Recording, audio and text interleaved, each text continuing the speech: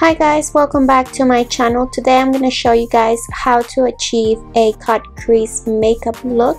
If you want to learn how to do this, just keep on watching and don't forget to like and subscribe to my YouTube channel for more videos. Let's get started.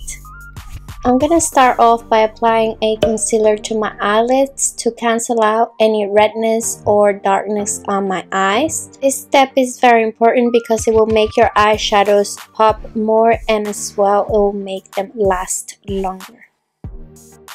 To prevent creasing, I'm going to use this shade Babe from the Huda Beauty eyeshadow palette and set my concealer. With the color Sandwood, I'm going to use it as my transition color. You always want to start with a transition shade to be able to blend everything out. It just makes things so much easier, and it works as a guide of where you should be placing your eyeshadow.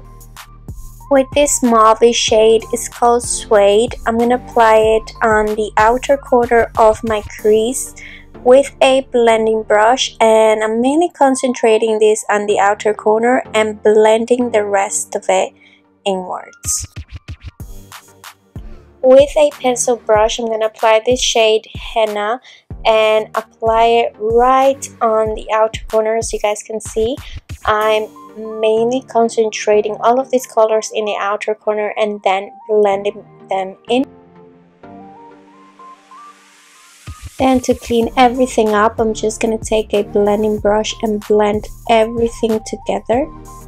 Using my color wheel, I'm just cleaning up my brush a little bit, and I'm going to go in with this shade right here with a pencil brush again and just concentrate this kind of darker raspberry color on the outer corner, and then I'm blending so there's no harsh lines and everything looks nice and even.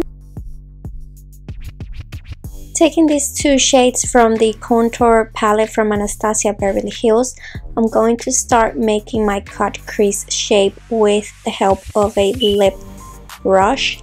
And as you guys can see, I'm starting with small strokes and then I'm flicking out my outer corner, making sort of like an eyeliner shape. This always takes a little bit of practice, but eventually you guys will be able to do it. And then don't forget to conceal the rest of your eyelid as well. Now I'm going to take this color Black Truffle with my Sigma E06. I love this brush because it gives me the precision that I need to achieve a wing eyeliner. And I'm just doing this eyeliner just halfway. I'm not going all the way in. And then for the center of my eyelid, I'm going to take the shade Fling, and I'm applying it with a flat brush from Moda.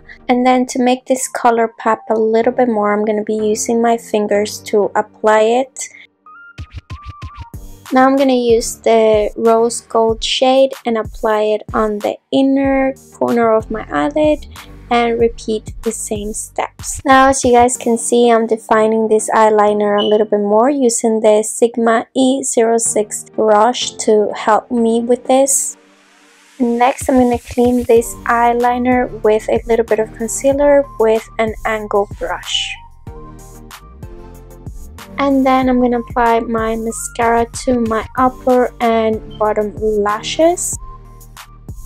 To finish this makeup look, I'm going to be taking the eyelashes from La Page Trends. These are in style Raspberry and they are my favorite. And this is how the eyes look, you guys. I love how it turned out. Don't forget to like and subscribe to my YouTube channel for more videos.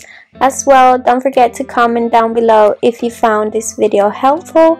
I love you guys and thank you so much for watching.